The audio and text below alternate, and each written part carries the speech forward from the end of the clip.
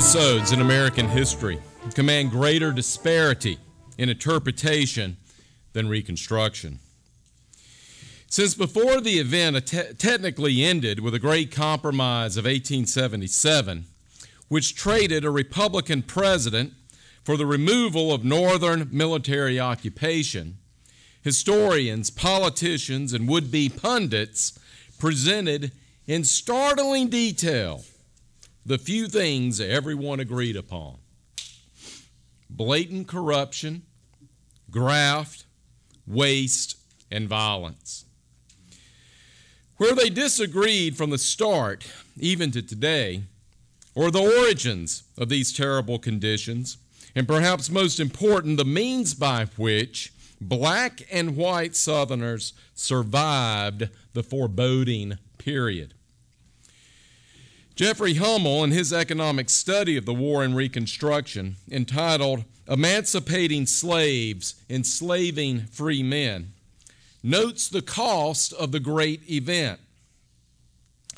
Quoting Lincoln's Attorney General, Edward Bates, Hummel repeats, quote, "The demoralizing effect of this Civil War is plainly visible in every department of life. The abuse of official powers and the thirst for dishonest gain are now so common they cease to shock." Among such examples are the South Carolina legislature funding $1,000 to extinguish a gambling debt of its speaker, Congress voting itself a pay raise in 1873, only to have a subsequent Congress repeal it after public outrage, and countless examples of fraud, neglect, bribery, and every manner of corruption as Southern legislatures raced to see who could waste the most money building railroads. The suffering of the war, compounded with the burdens of Reconstruction government spending, nearly broke the backs of all Southerners. On average, state taxes tripled, and in some places quadrupled from their rates in 1860. And given that most of these involve property taxes, diminishing land prices exasperated their weight. So much was the tax burden in Mississippi that some estimate up to 15% of all sellable property went up for auction. And this in a state where the largest single budget line item was the purchasing and distribution of artificial limbs for Confederate veterans. Literacy rates of white Southerners, once one of the highest in the known world in the 1850s, precipitously fell with the collapse of its education system. Federal insistence that Southern states build public grade schools did nothing to improve those declines. For blacks, the effects of public education showed no substantial gains by the mid-1870s, as freedmen literacy rates only marginally increased despite the yearnings of former slaves to read and write.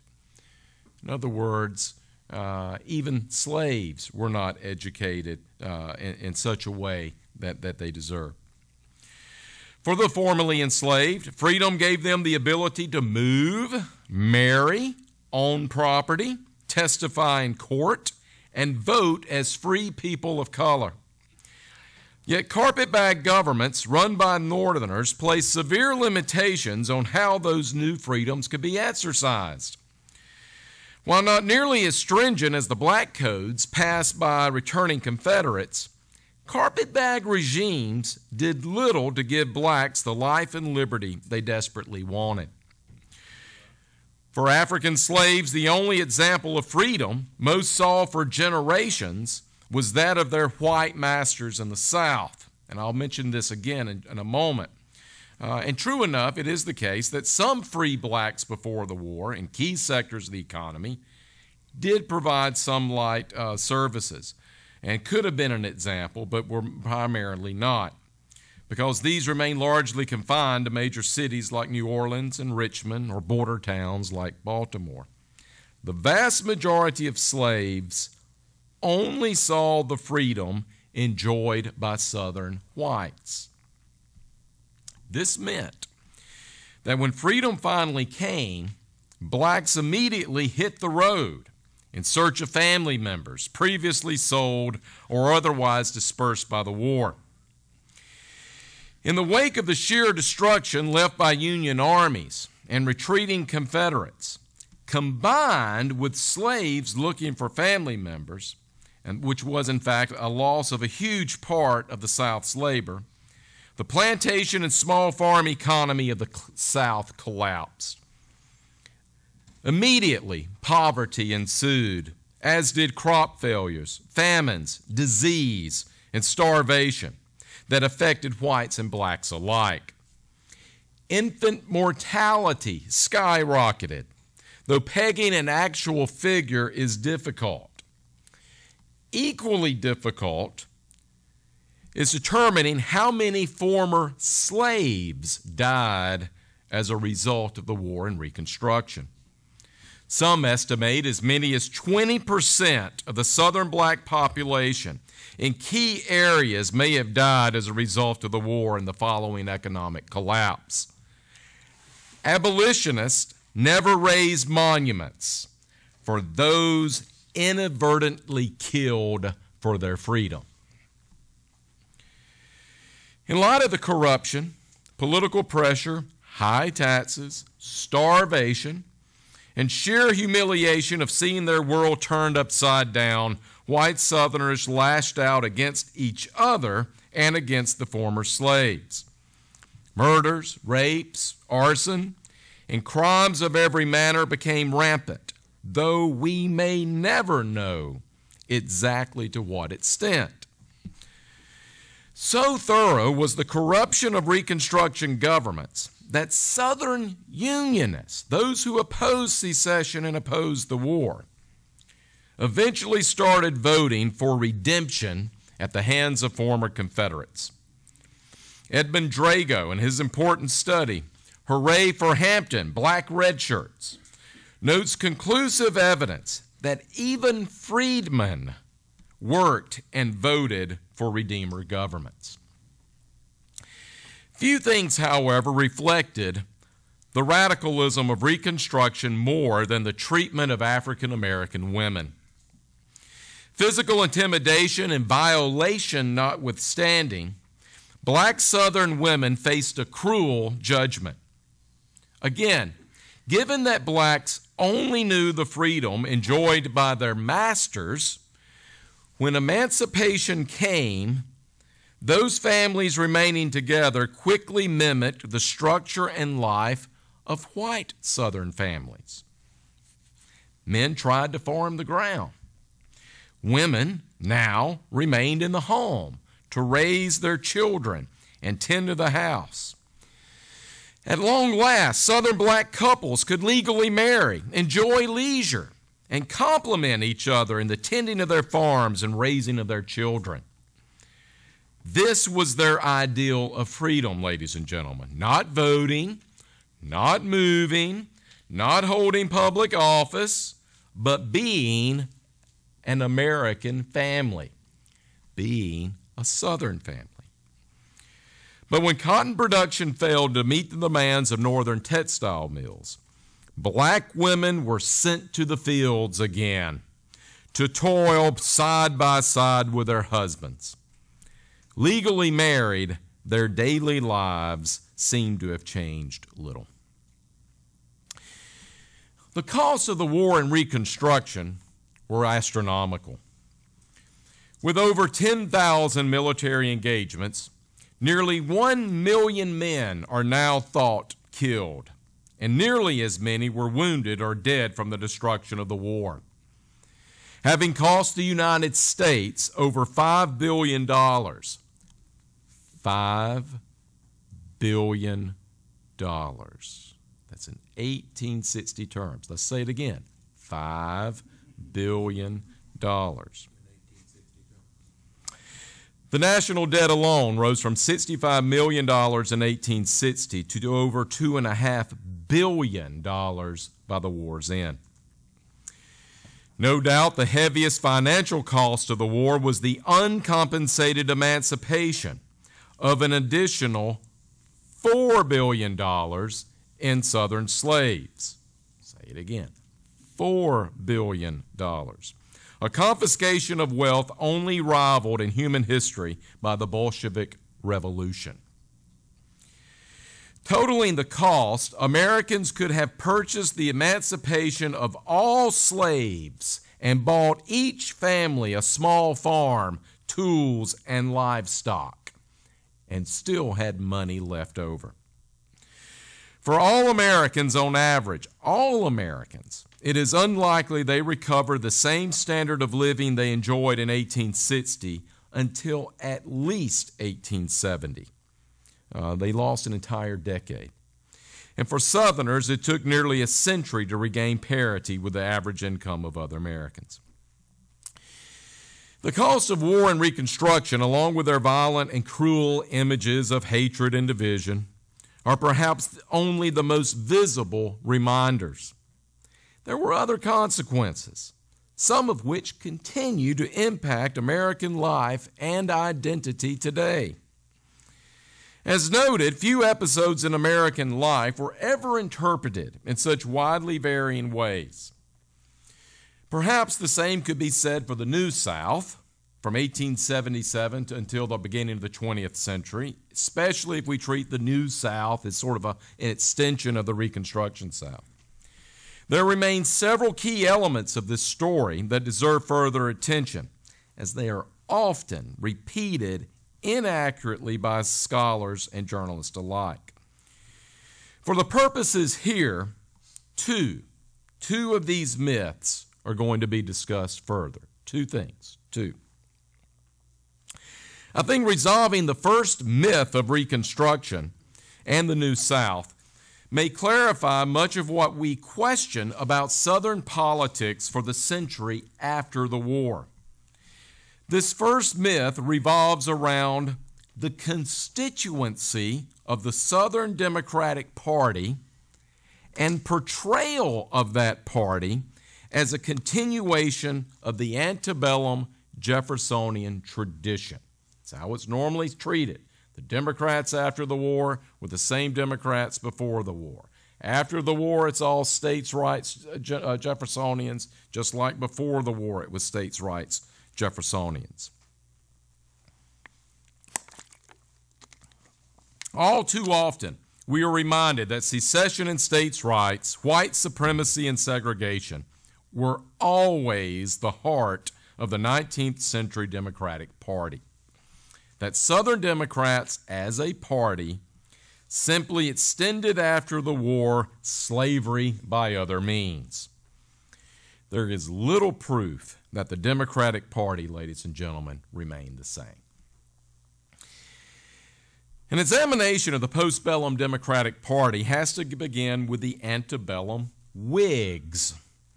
This was the other major political party in the United States before the war, and they were basically the people best known for their centralizing and Hamiltonian tendencies.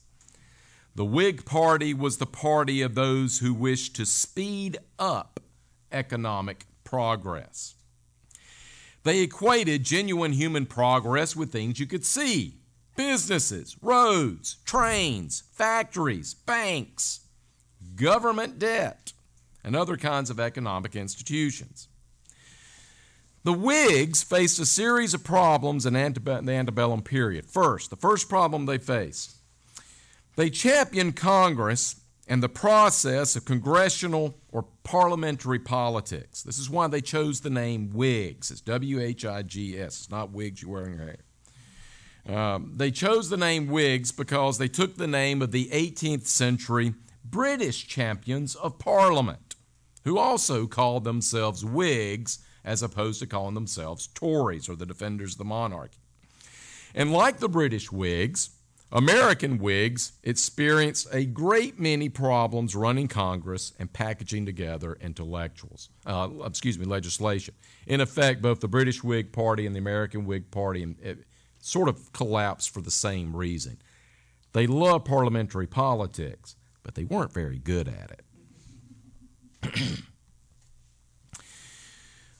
The fact is, the Whigs were not good at political negotiation, irrespective of the mantle of their great leader, Henry Clay, who was known as the Great Compromiser.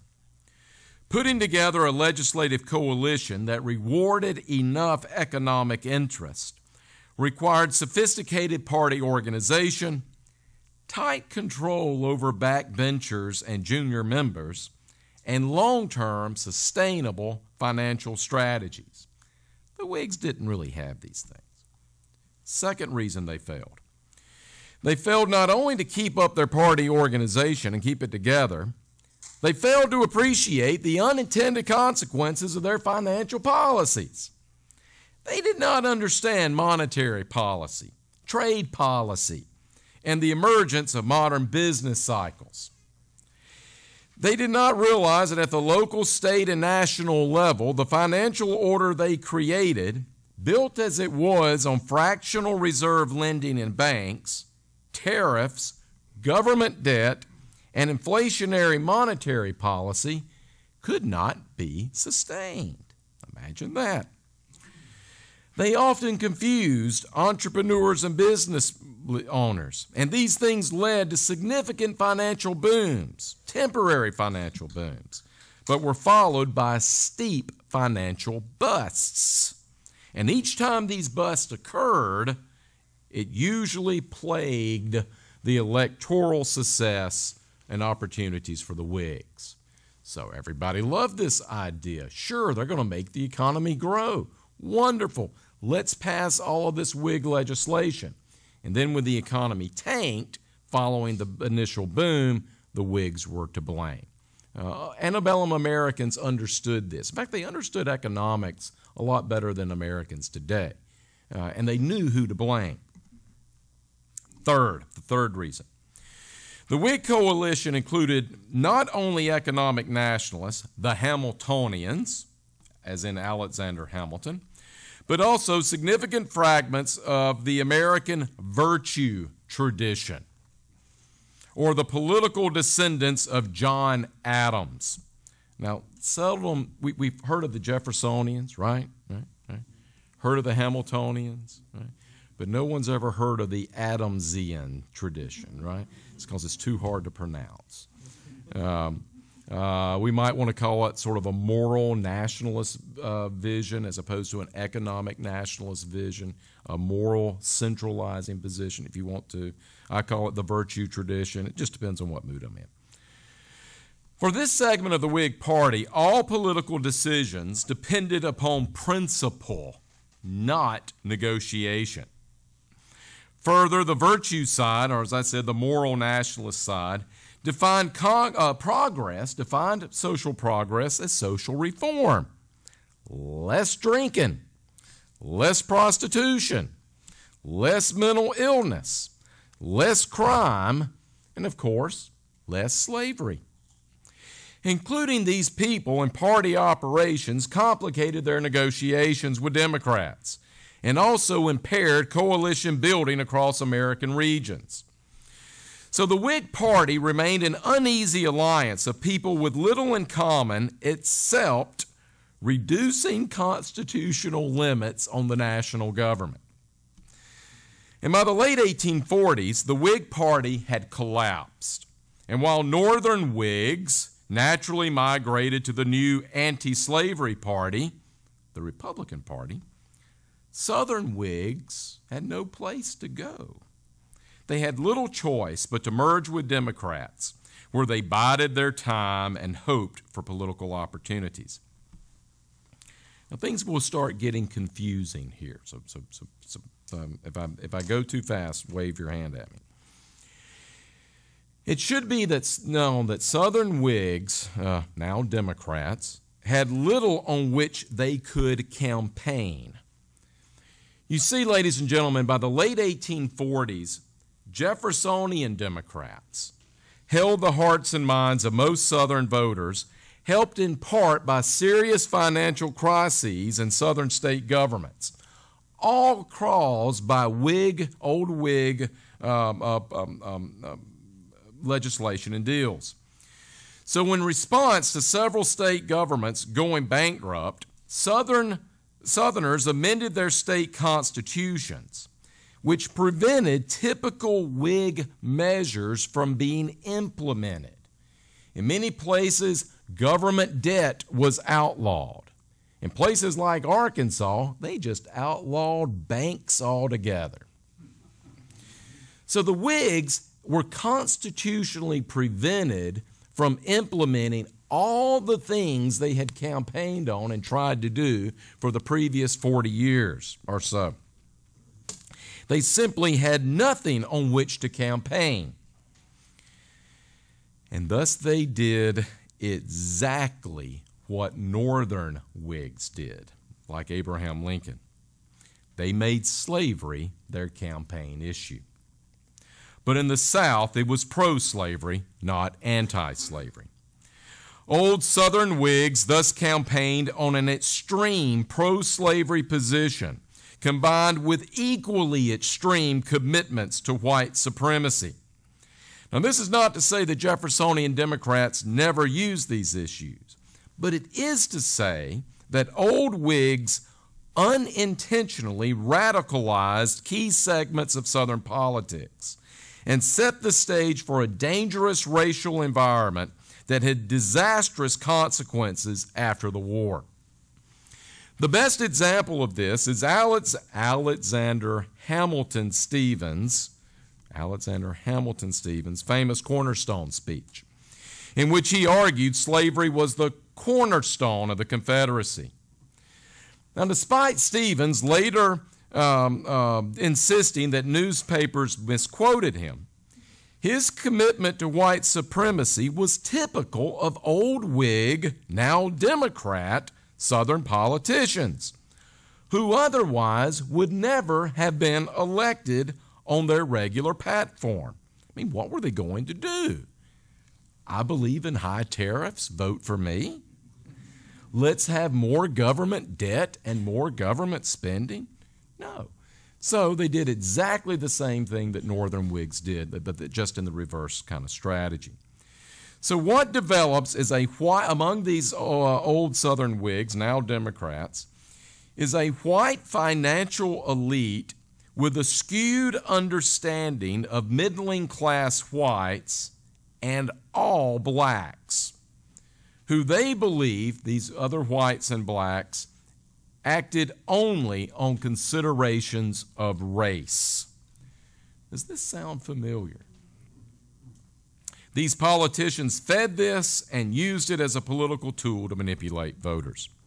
Now, making matters worse, Democrats, the other Democrats, the Jeffersonian Democrats, they made critical strategic mistakes in their efforts to present a united political front during the war.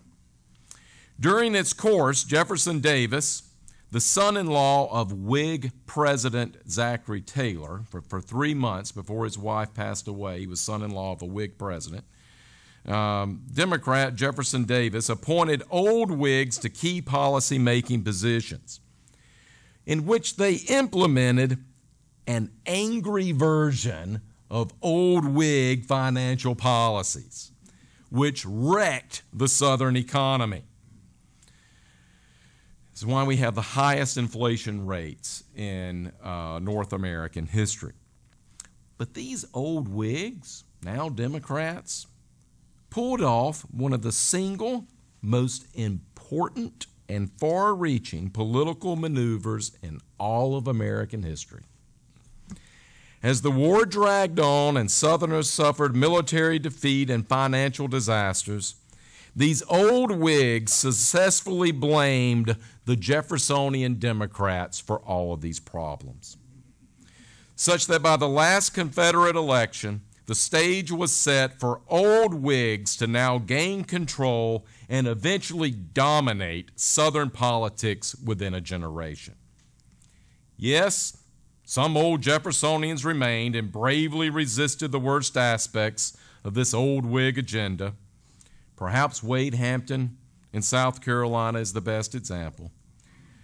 But ladies and gentlemen, it was the old Whigs in the South, like Stevens, newly elected governor in Georgia, and L.Q.C. Lamar, Lucius Quintus Cincinnatus Lamar in Mississippi, who held the upper hand. They first called themselves conservatives during Reconstruction, then once again borrowed a European term. They called themselves Bourbons, then came to be known as Redeemers. In the end, they were Democrats and would remain so for the next 100 years. And they also had learned valuable lessons from the necessities of Reconstruction. They learned how to negotiate. They learned how to cut deals, finally. They learned to work within the new world of post-bellum politics where trade-offs, omnibus legislative bills, and nationalist agenda benefited from the national decline in Jeffersonian politicians, especially the last of the hard-money Democrats like President Grover Cleveland. Another benefit that these old Whig New Democrats had, they had very few social reformers in their party to deal with. Those that did exist in the South rarely engaged in politics.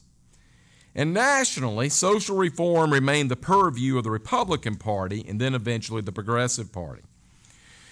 So within this whole virtue tradition,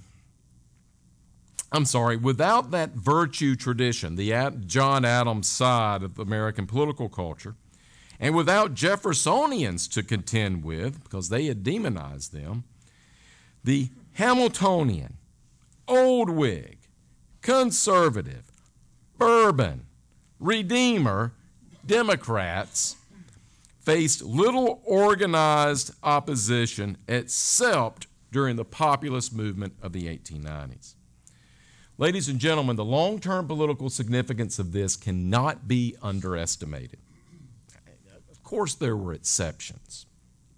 But in general, these old Whigs dominated the Southern Democratic Party and ousted serious Jeffersonian politicians from party influence.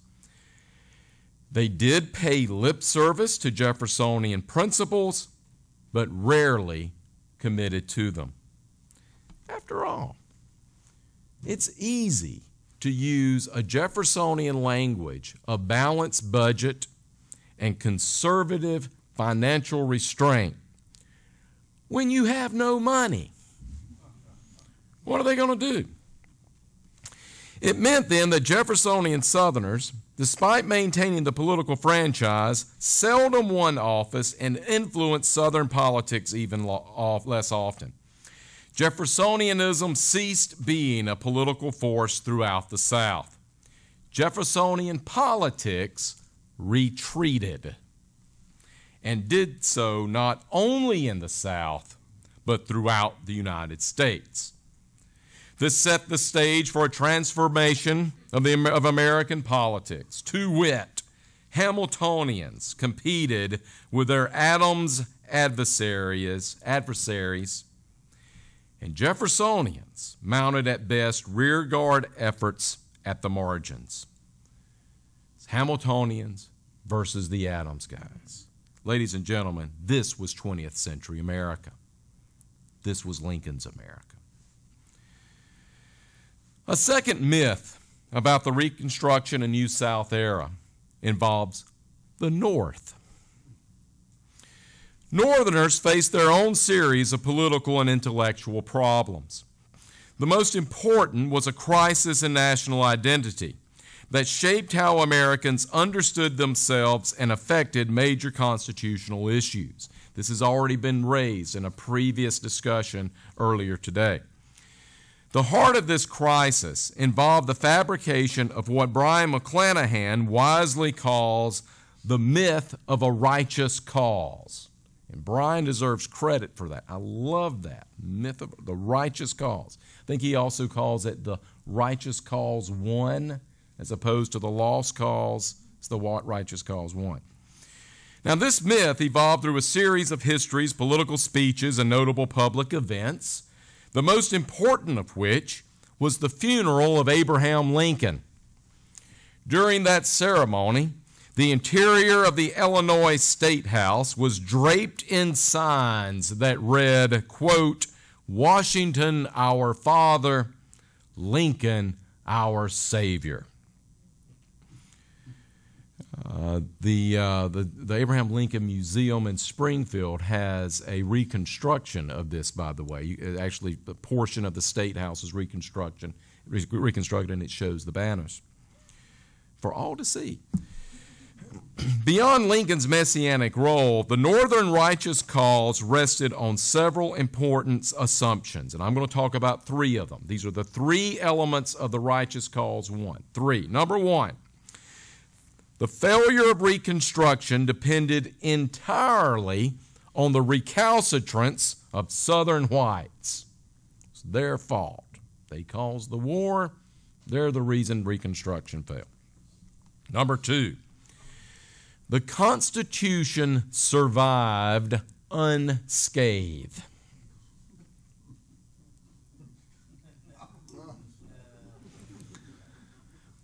Third, and finally, the North won on every point, militarily, financially, constitutionally, religiously, and above all, culturally. I'm going to take each of these three in order. The first of these 3 points, I think, is easily refuted, but the latter two deserves significant explanation. To the first point, to argue that Reconstruction failed because white Southerners did not allow it to go far enough, that not enough was done to pacify Southern white resistance and reward freedom with confiscated property, is like arguing that William Shakespeare did not write his own plays. It is a sure sign of insanity. Americans of the period were not so stupid. They saw the corruption, and as it became increasingly clear that some radical Republicans wished to bring to the North some of these policies and experiments implemented in the South, Northern voters quickly shifted their allegiance. Most Americans likely understood that charges of Southern violence may have been exaggerated, as they had already witnessed such exaggerations related to border conflicts in the 1850s, like the term bleeding Kansas. There is still much that is unknown about violence in this period, its extent, who was to blame, and the degree to which it was widely endorsed in light of so much corruption. Nonetheless, Americans of all stripes were fed up. They grew tired of the corruption of the Grant administration, the continual tweaks to the Constitution, everyday stories of another politician being bought by railroads, bankruptcies of government projects, lawlessness in the South and in the West, and radical reformers incapable of producing results. By 1874, the United States House of Representatives shifted to Democratic control in one of the most sweeping victories in congressional electoral history. 3 years later, following one of the worst presidential elections, and amidst calls by, get this, Northern Democrats and Northern Republicans for another civil war, this time in the North, a compromise was reached that ended Reconstruction. There are many stories still to be told about the disillusionment that sank in among Northerners, countless tales of broken families, lost opportunities, suffering, and questions of faith. These are yet to be collected and interpreted for modern audiences. They are glossed over by the whirl of Western expansion, the unwashed masses entering eastern ports, and the hustle and bustle of industrializing American cities and towns. But those stories are there, and they are reflected, I think, in the political decisive political defections from the Republican Party that saw Grover Cleveland, the last Jeffersonian president, elected, then re-elected to the highest office of the land. The disillusionment of Northerners, indeed of all Americans, with the semblance of constitutional order resulted in a hurried attempt by some intellectuals to defend the old regime and to insist on what I call the second plank of this righteous cause one argument, insist that the Constitution survived the war in its original pristine glory.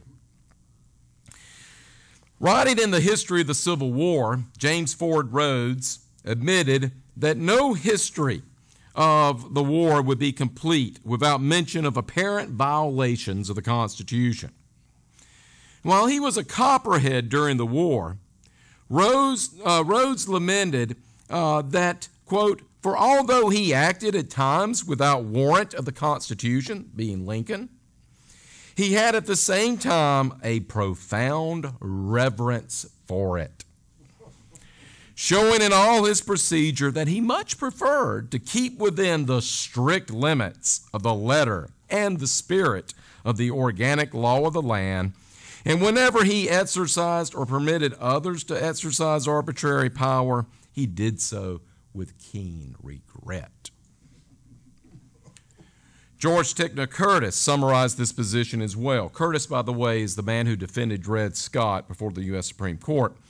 Summarized this position in his Constitutional History of the United States. He lamented that while he wrote a similar history prior to the war, he was humbled as it progressed to see the Constitution remain. He wrote, quote, "After the war was ended by a triumph of federal arms, many more years elapsed before I could feel that the Constitution had come out of this turmoil with its principles in a fair state of preservation. We and our posterity have escaped the calamities that a loss of the Constitution would have entailed." Righteous cause, Constitution is preserved. Now let's dig a little bit into this. Following the late Abraham Lincoln's lead, many Northern intellectuals insisted that if the war was not about slavery, nor the preservation of the Union, it was at a minimum a war to preserve the Constitution. No matter what else could have caused the war, that document and the government it created was not at fault. Not just any Constitution survived. It was Lincoln's Constitution that won, and it was his argument that the Constitution must be interpreted through the lens of a particular reading of the Declaration of Independence.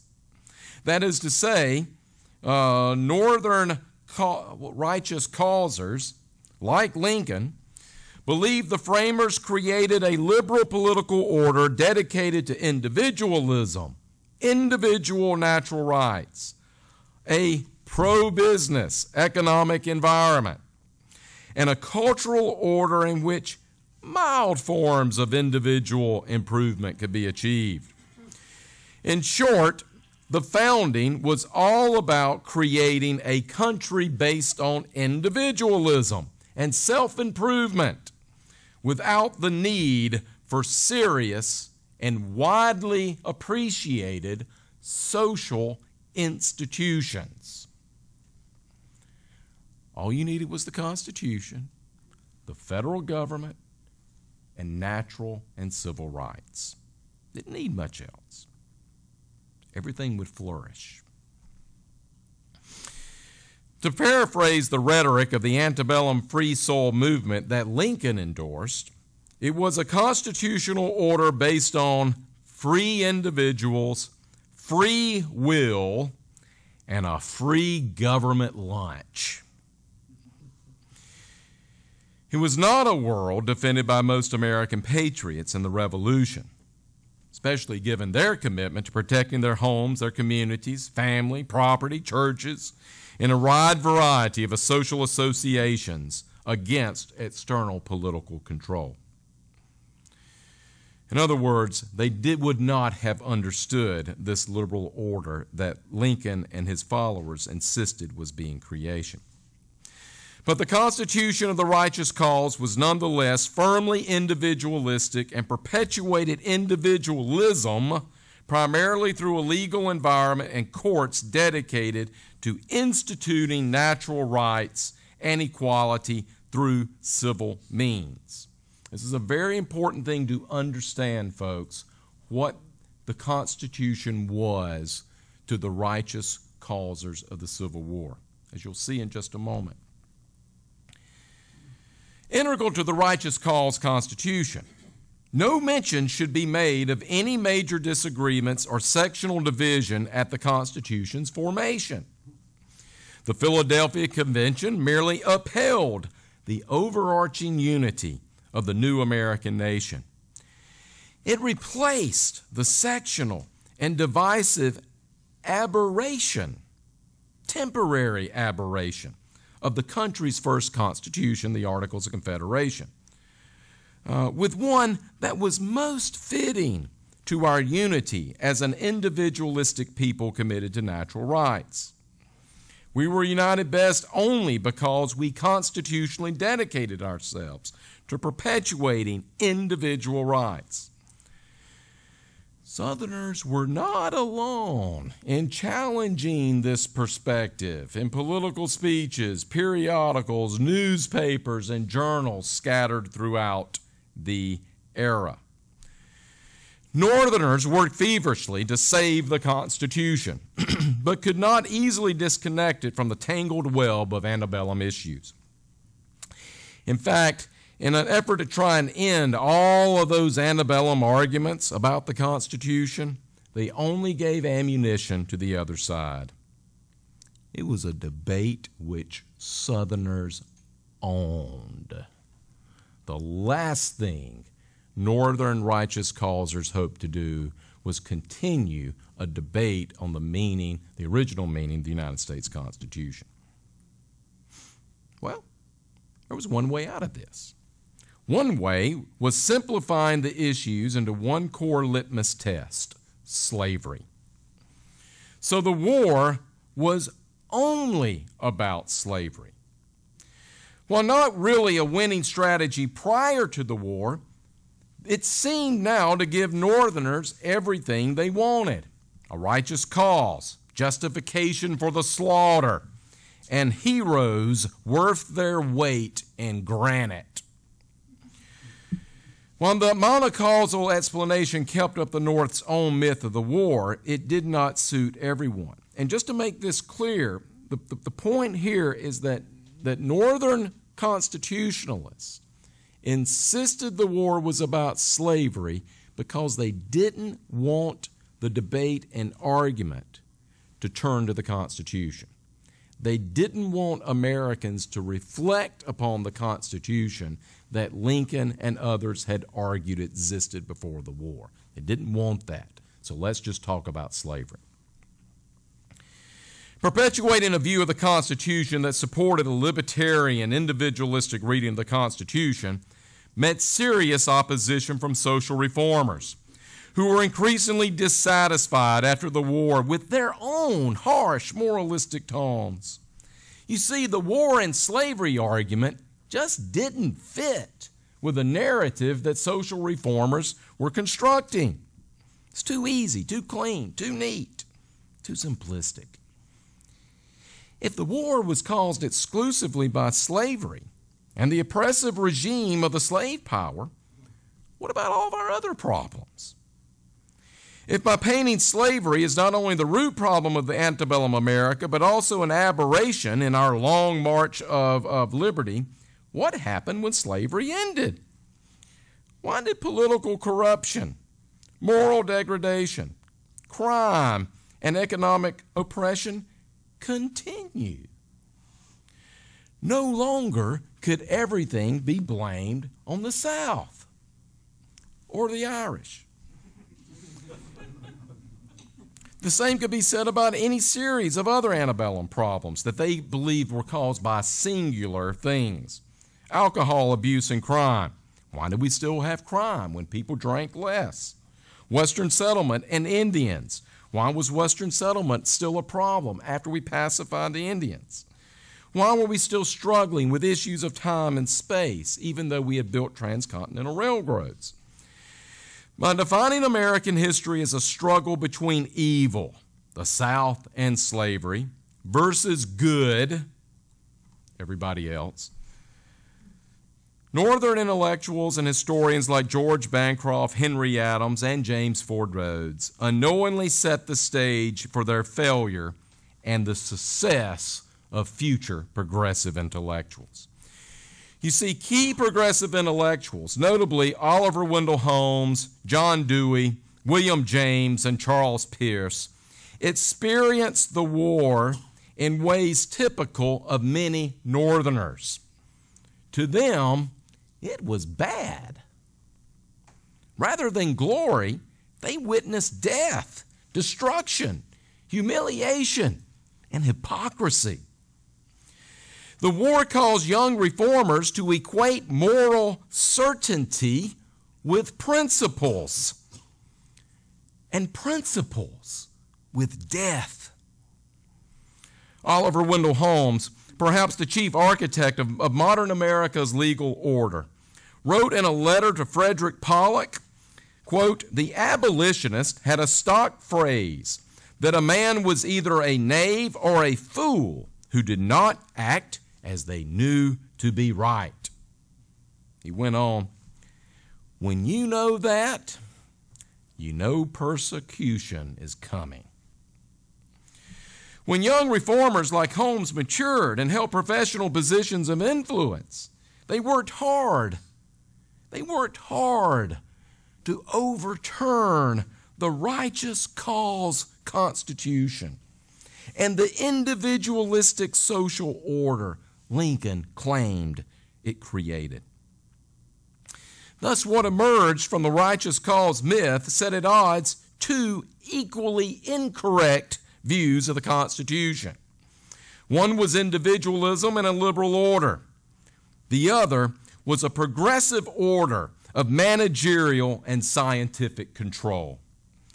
In the one, certainty was absolute and worth the killing.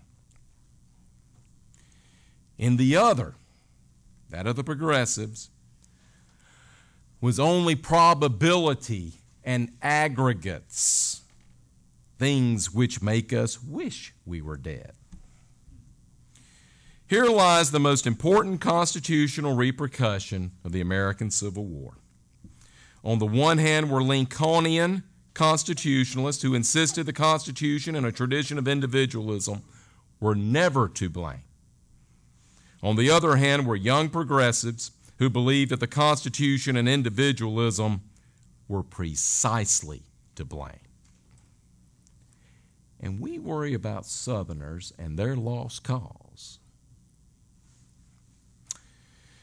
Rather than seeing progressivism as the importation of German and foreign political thought, it behooves us to understand how progressives rejected the righteous cause narrative, but had little exposure to the real accomplishments of the framers and the founding generation. Progressivism in America began not in distant German universities and among the students of George Frederick Hegel. This is the argument of virtually every mainstream conservative critic of progressivism, that it was a German import. But rather than beginning there, It occurred when Oliver Wendell Holmes witnessed his Harvard classmate, Henry Abbott, mortally wounded at the Battle of the Wilderness. Albert Einstein, the Albert Einstein, probably the only time in an Abbeville summer school will ever quote Albert Einstein. He later recounted a conversation with Holmes when Holmes said, quote, "After the Civil War, the world never seemed quite right again." Holmes, like so many other future progressive intellectuals, abandoned all faith in old America and all hope for the Constitution at the bloody angle of Spotsylvania. No righteous cause could ever convince them otherwise. I have just a few minutes remaining. The final element of the righteous cause myth involves the insistence that the North's victory over American culture was complete, as it was with anything else.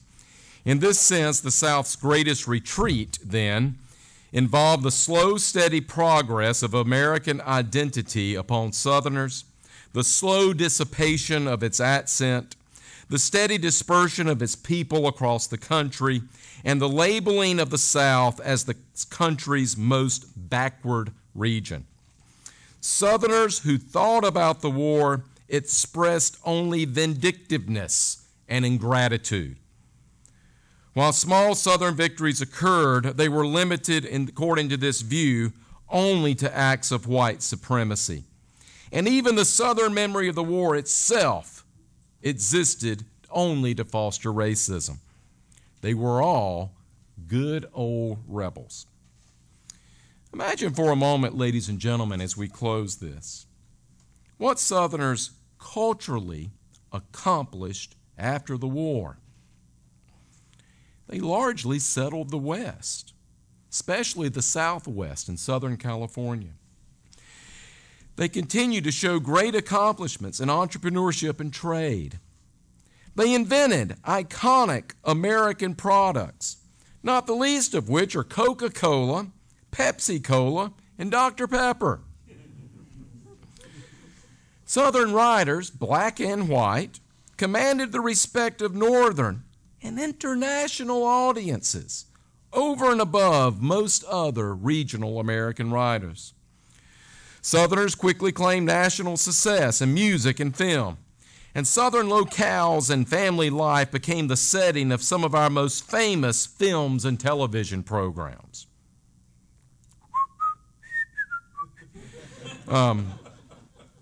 Southerners almost single-handedly created contemporary American musical forms.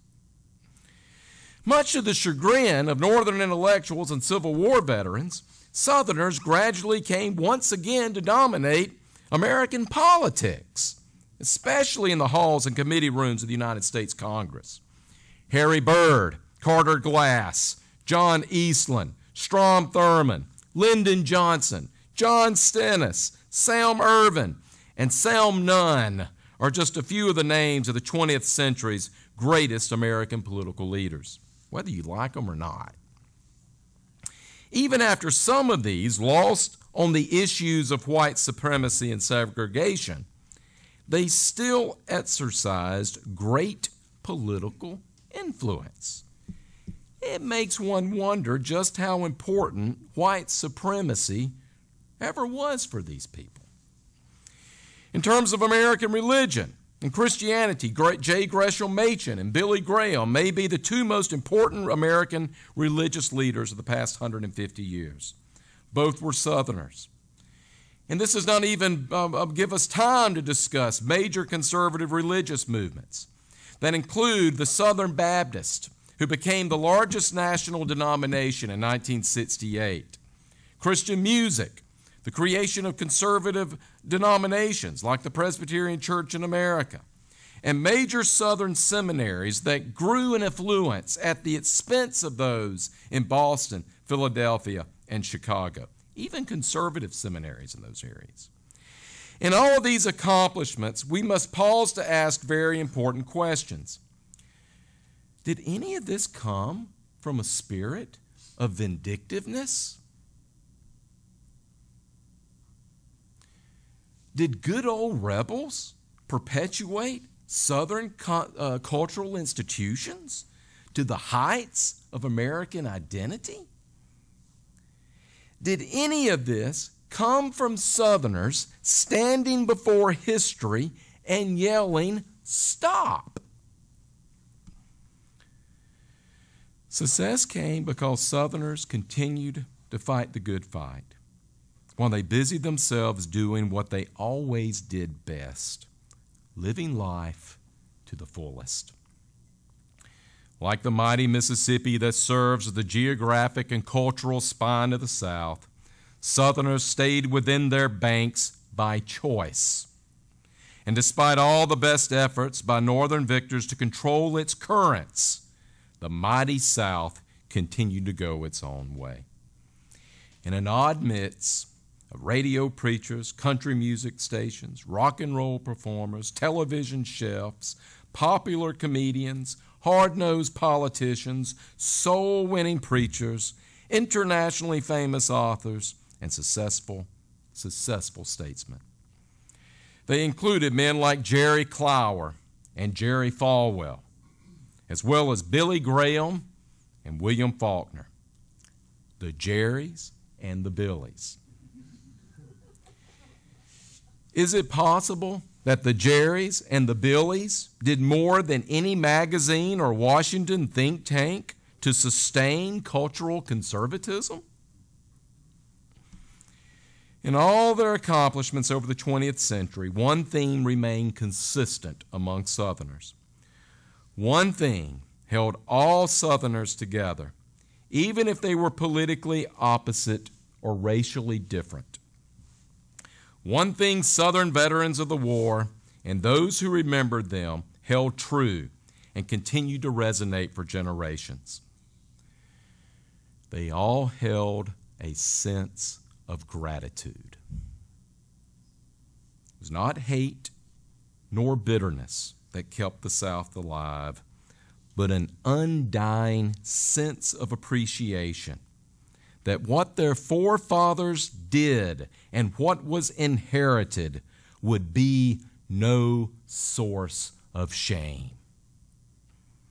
It was the best they could be done in a fallen world where men and women were called to build a civilization that, for a time at least, would make our temporal lives worth living. Thank you.